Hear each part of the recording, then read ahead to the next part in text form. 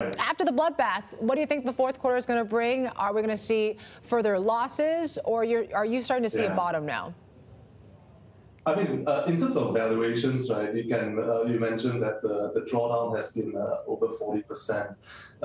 You look at the price to earnings ratios for the top companies; they've come off by about 25%, and along with that, earnings revisions of about 20 to 25% downwards. Not all of the earnings revision is from the so-called regulatory headwinds, but in part because the entire industry is going through an investment cycle as well. You would know in groceries, community group purchase, and so on. But what we do have here is a sector that's looking very cheap, especially if you compare it with the US tech companies, right?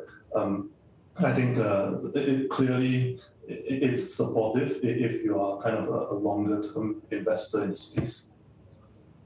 So are you saying that there actually are screaming buys right now? What areas of the sector do you actually think are quite attractive? Well, we don't advocate that you go in aggressively right now and buy everything, right? Because clearly, I think the regulatory issues are still there, the uncertainties are still there. And with every headline piece of news, you see share price choppiness, right? But what we are seeing is opportunities emerging for selective areas, right? So, for example, with the antitrust crackdown, you can imagine that second-tier players in, say, e-commerce or online games or even online music can benefit from these rules. And even the market leaders, right? Let's not forget that these are companies with long-term structural demographic tailwinds behind them and very strong entry barriers. And these companies have gotten sold off by a significant amount, right? 40–50%. So they can look very attractive as well. And also, I think within the space, there are companies who are aligned to Beijing's technological long-term goals in AI, in semiconductors, for example. And these are all opportunities because the entire space has gotten sold off.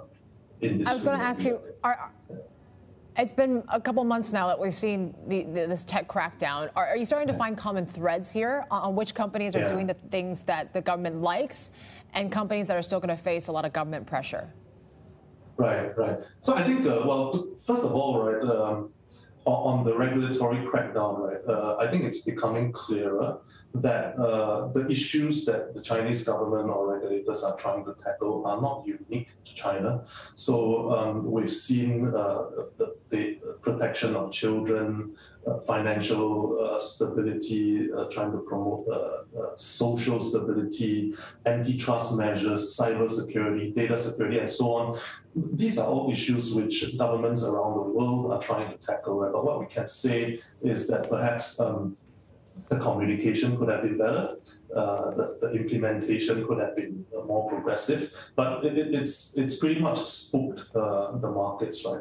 And we do know that there will be further upcoming scrutiny on cybersecurity and data security. That's going to be personal information protection law that's going to be passed into effect in November. So there are areas that we should clearly be more cautious about, like, for example, online advertising companies, which depend a lot on personal user data. I think that there will be a period of adjustment. Vey-Sern, gaming stocks are very much in focus once again. There was this SCMP report just this week talking about how we haven't seen new video gaming licenses, new approvals in about 2 months, and potentially there's new lines that these companies need to make in order to get the green light now. How are you viewing that sector right now? Do you think that this is just going to be a slowdown in approvals, or is it going to be a freeze? I don't think it's going to be a freeze like what we saw back in 2018. The delay in approvals is likely due to the need to examine these games more closely to make sure that they are aligned and comply with the new regulations on the amount of playing time that children can have. And by children in China, we mean people who are younger than 18 years old. They are restricted to playing just 3 hours every week.